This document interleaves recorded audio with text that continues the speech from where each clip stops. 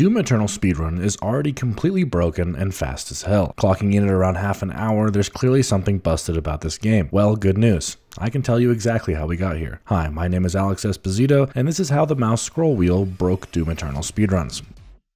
Doom Eternal, a self-described combat puzzle with the Slayer as the catalyst for bloodsplosions galore. But we don't have time for any of that shit. Welcome to Slope Boosts, a glitch within the game that was found within 24 hours of the official release. Simply walk off a ledge while holding weapon wheel to slow down time and give yourself more room to be precise. And then enter a ton of jump inputs at a specific moment while the Slayer is falling, and voila.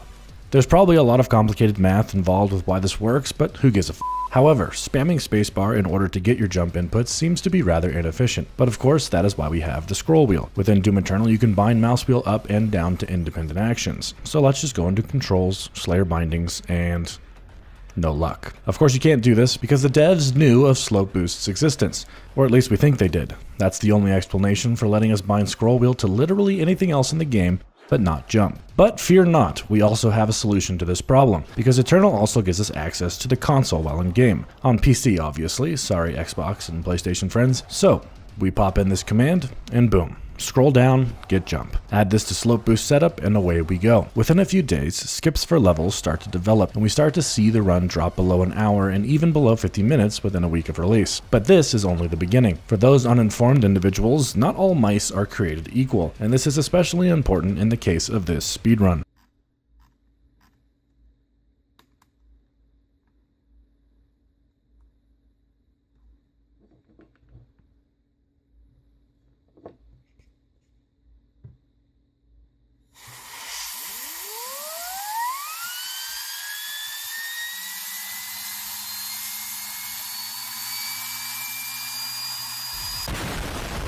Free scroll.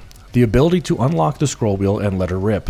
More inputs equals bigger jumps. If you time your scrolls and have enough FPS, you simply get higher than you can with any other means. Obviously, spamming spacebar or the A or X equivalent on your controller is way worse than this. Even normal scroll wheel is moderately worse than this method, so now the Doom Eternal speedrun community runs into a problem. The run's competitive nature is being blocked by a hardware requirement. This is a pretty taboo thing within speedrun communities. Oftentimes, rules are created in order to keep the playing field as even as possible, competitive integrity and whatnot. So the free scroll requirement for Slope Boost presents a challenge for the moderators of this run, and their solution is controversial.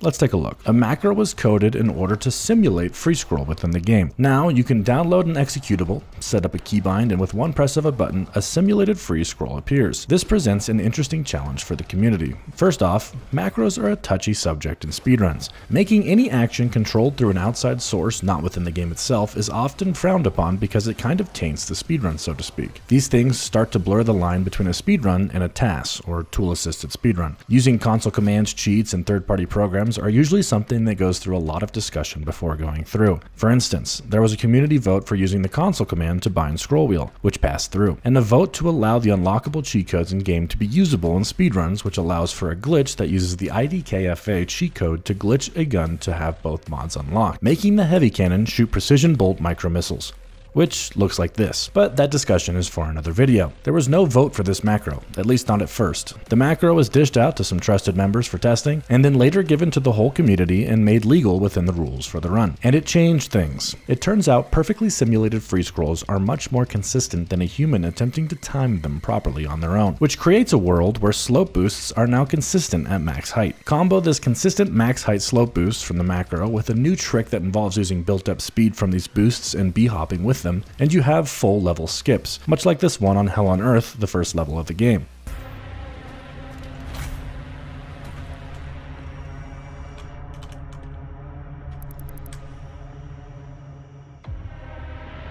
I think I might just miss the platform here.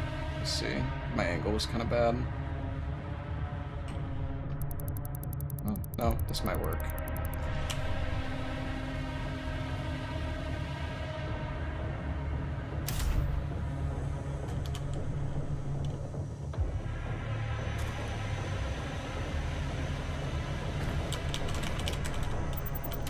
Exultia's got one too. These consistent boosts quickly allowed for the discovery of a dev room on Mars core, which lets you teleport to the end of the level, and now the run is just around half an hour. Necroval, Sentinel Prime, Urdak, even Final Sin. These levels involve slope boosting over them and walking to the end on invisible ceilings. So, recap.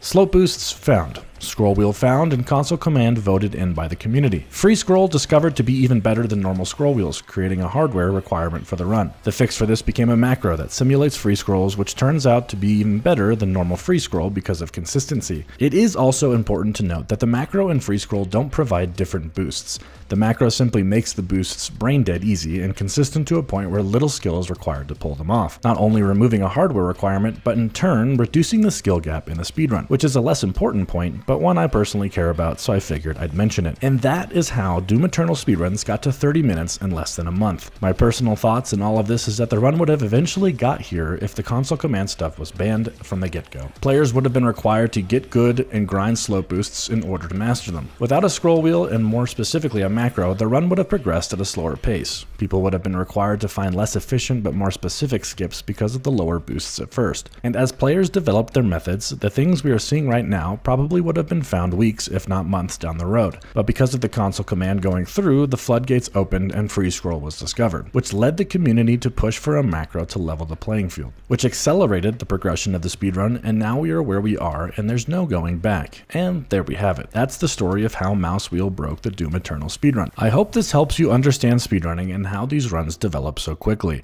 But that's it for me. My name's Alex Esposito, and this is my YouTube channel where I talk about shit that I like. Have a good one. Peace.